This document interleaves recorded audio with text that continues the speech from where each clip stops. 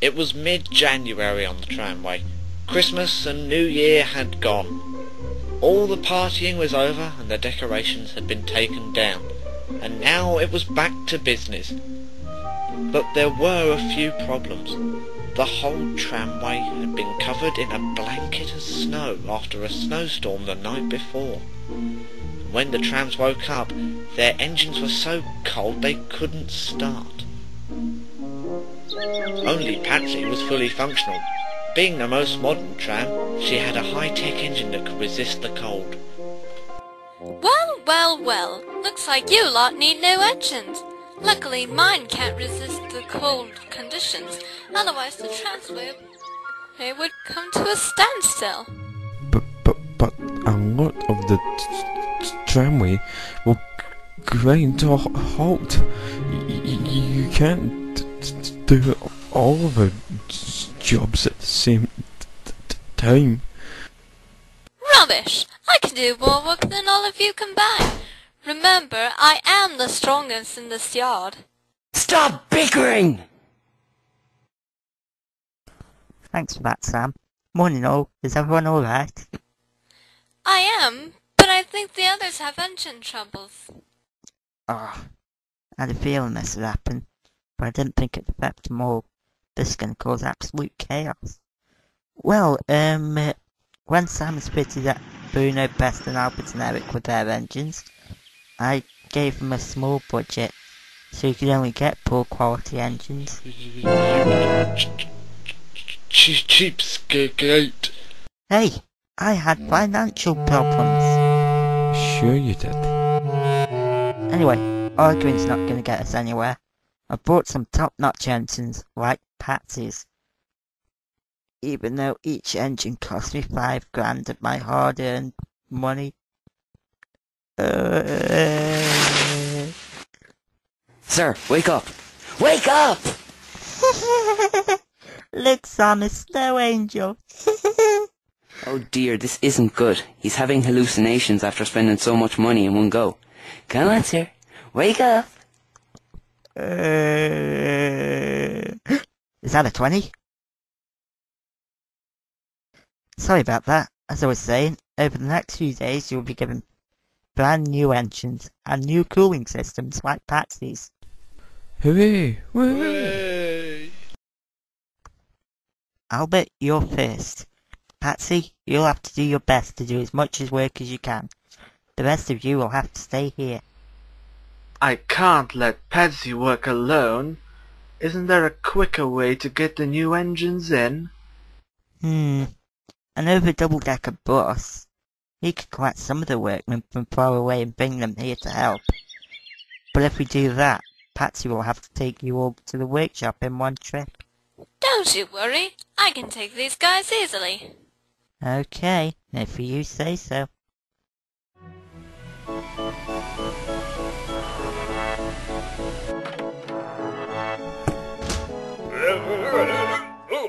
Oh, wow! Is there another party? Oh.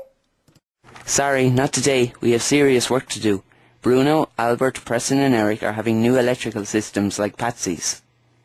I'd better go and start work. Later, boys!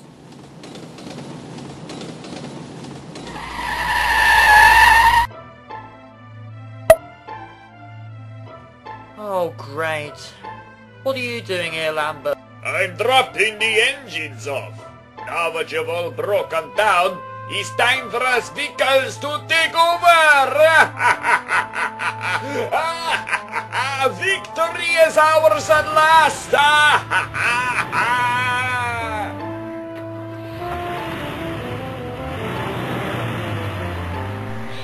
Sam, is there any way to get the job done faster?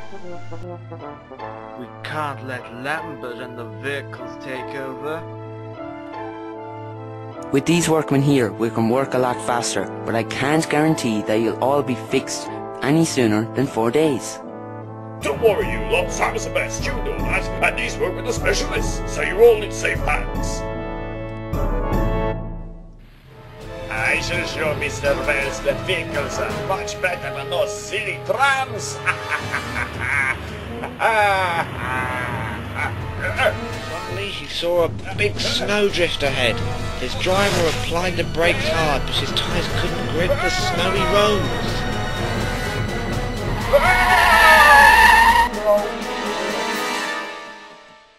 Buffer.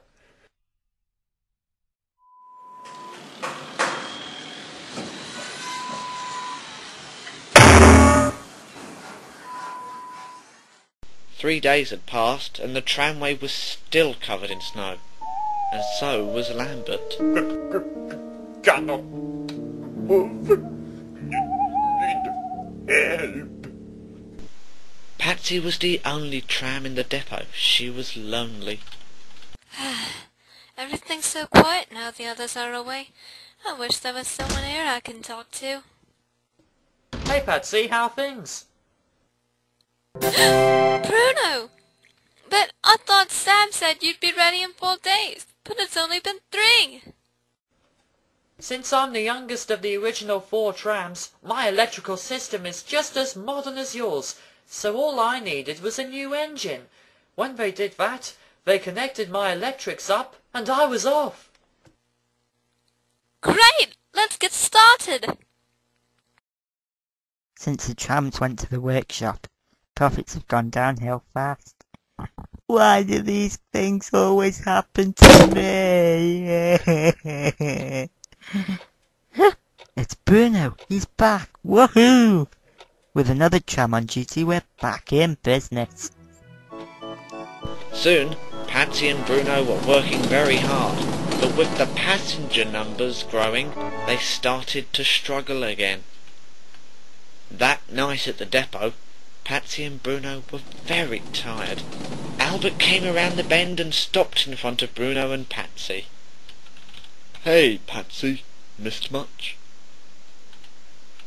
But Patsy didn't answer. She was so tired that she had fallen asleep. And so did Bruno. "Bruno? Patsy? Oh, what's the point? Oh well, I'd better get some sleep too." The next morning, Preston and Eric rolled into the depot. When they stopped, Preston's doors opened and Mr. Wells, Sam and his dog, Poochie, stepped out. Poochie had a spanner in his mouth and Sam was trying to get it out. Booty, give me my spanner. Come on, give me the spanner. Let go of that spanner.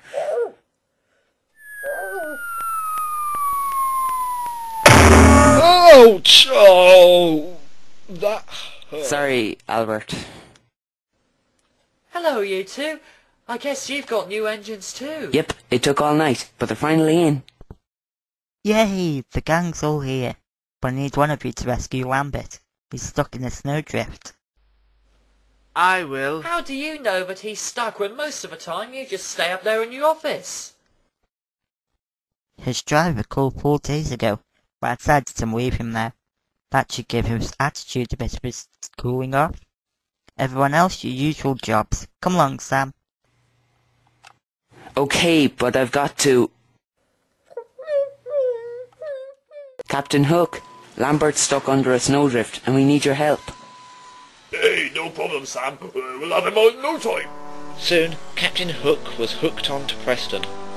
The workmen climbed aboard and Preston set off. That's good, the snow's melting. Come on guys, let's get Lambert out and onto the captain's flatbed. Sam and the workmen dug as fast as they could, and soon Lambert was free. Oh, very, very thank you. Oh, what's the damage, Sam? His engine and all his electrics have frozen. They need to be replaced. And how much will that cost? Around 7,000? 7,000? Oh no, not again. Sir, wake up. Sam, I want my cheese now. We'd better leave Sam to try and sort Mr. Wells out. Goodbye, everybody.